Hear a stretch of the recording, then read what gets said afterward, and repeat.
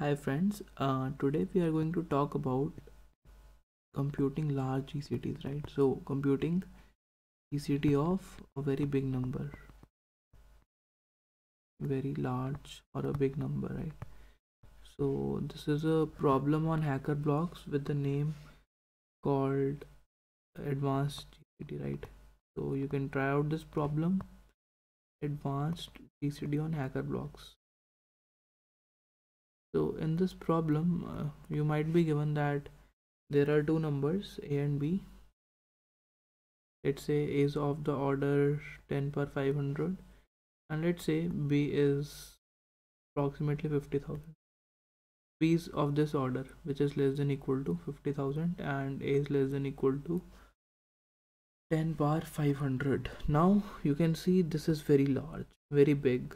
It cannot be stored in the range of an integer. Integer की range में नहीं आ पाएगा, right?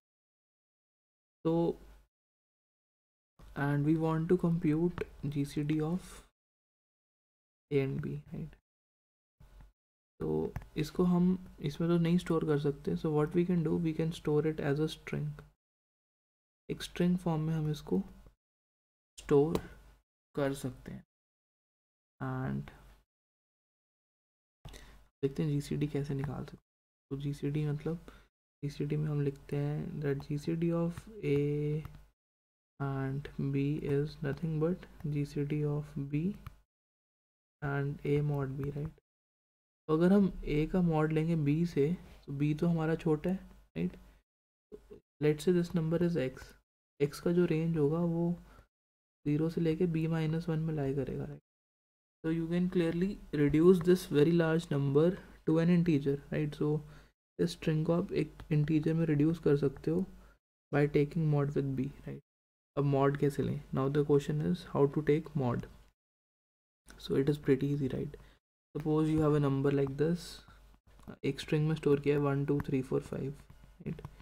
और आप बोलो मेरा आंसर है स्टार्टिंग में 0 एंड इसका फर्स्ट करेक्टर एक्सट्रैक्ट करो, तो 0 × 10 आपका जो नंबर बनेगा +1, ठीक है? This becomes 1, right? Let's say इसका मॉड लेना आपको 7 से, तो 1 mod 7 जो भी आएगा वो आ गया आपके पास 1. एंड अगली बार आप क्या करो, 1 × 10 प्लस नेक्स्ट डिजिट 2 एक्सट्रैक्ट कर लो, ये बन गया आपके पास 12. तो 12 mod 7 इज़ 5.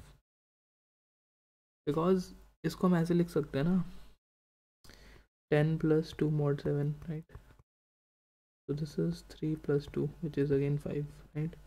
So मॉडुलस की जो प्रॉपर्टीज़ होती हैं वो कहते हैं कि हम मॉडुलस को चाहे एक बार लें चाहे हम एक एक डिजिट के साथ अलग अलग लें, तो आंसर पे हमारा फ़र्क नहीं पड़ेगा. तो आपका नंबर बन चुका है 12 mod 7 which is now 5, right?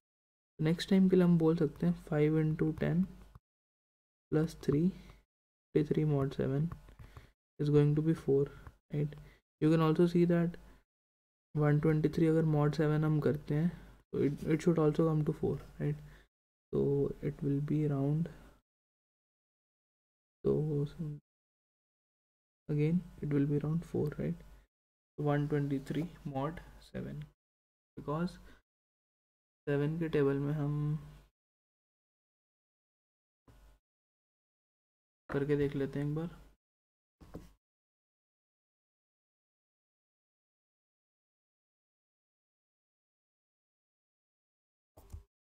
Yes, it is 4. तो फ़र्क नहीं पड़ेगा, राइट? तो आप क्या करो, हर बार एक डिजिट एक्सट्रैक्ट करो और अपने नंबर को छोटा करो and this will reduce your string to N integer, right?